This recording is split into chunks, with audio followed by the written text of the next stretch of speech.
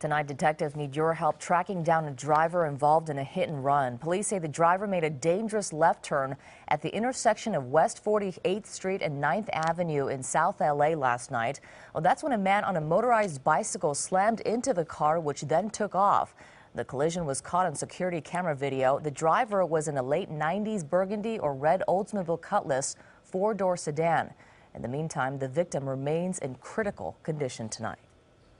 They want to monitor him, so they had to put a halo over his head. It makes him look like Frankenstein, okay? And then his face got all messed up. So he looks like that guy from Batman, Two-Face. Well, these are security images of the driver on the left and his passenger on the right. If you happen to know anything about the hit and run or who these people are, you're asked to contact police.